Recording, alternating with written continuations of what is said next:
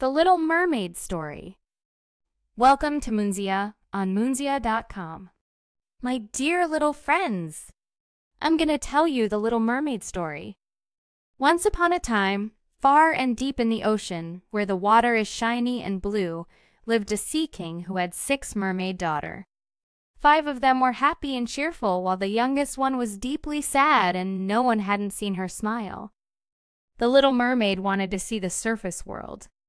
She loved to see green trees and blue sky. Because of that, she always swam to the top of the ocean to enjoy the surface world's view. She felt depressed when she couldn't see the above world. Georgios fish, beautiful shells, and all the colorful creatures in the sea were always trying to make her smile, but they usually failed. Even her father's bedtime stories couldn't cheer her up. One night, the Little Mermaid swam to the top of the ocean when others were asleep. It was a stormy night and waves were crashing into rocks.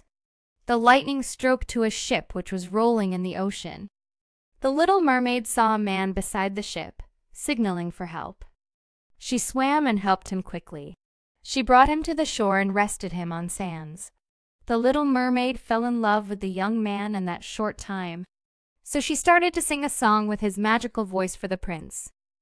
And then she came back to the ocean. She was so much in love with the young man that she couldn't stop thinking about him. So he decided to go and visit the seashore witch and ask her to grant a wish.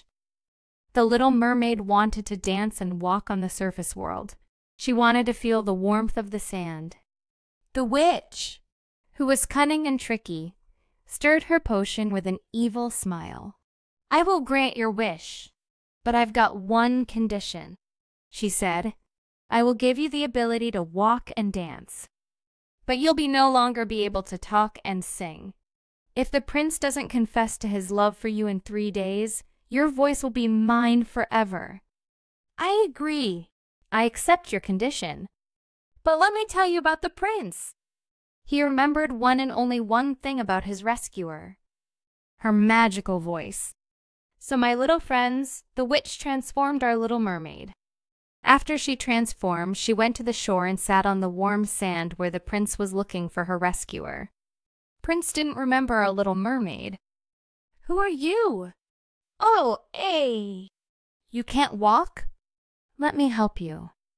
So, the prince took the Little Mermaid to his palace. On the second day, when Little Mermaid and Prince were sailing on the ocean, Prince decided to confess his love to her. But before he get a chance, the evil eels of Tricky Wish attacked the ship. The Tricky Witch, who knew this, hid Little Mermaid's voice in a seashell and hung it to her neck, then transformed herself into a beautiful young woman. Then she started singing on the seashore. When the prince heard that magical voice, he was convinced that the Tricky Witch is her rescuer. So he decided to marry her. But our Little Mermaid had many good friends: seals and fish. They decided to uncover Witch's evil plan. They attacked the witch and managed to break the chain of the necklace. Now it was the time. Our Little Mermaid got her voice back. She now could tell the prince who she truly was. But on that moment, the sun set and the 3rd day finished. Little Mermaid's legs turned into a tail and the witch grabbed her and took her into the deep water of the ocean. The brave prince, who now knew the true story, went and followed the witch and battled her and defeated her. But my dear friends, Prince and Little Mermaid couldn't be together anymore, because Little Mermaid hadn't legs anymore. She was really upset. When her father, the mighty king of the ocean, saw his daughter in that situation, he knew just what he had to do. He moved his magic wand and gave her little daughter 2 legs. Soon there was a big wedding on the royal ship. Our Little Mermaid said goodbye to her family and friends and left the ocean. Her and the prince lived happily ever after.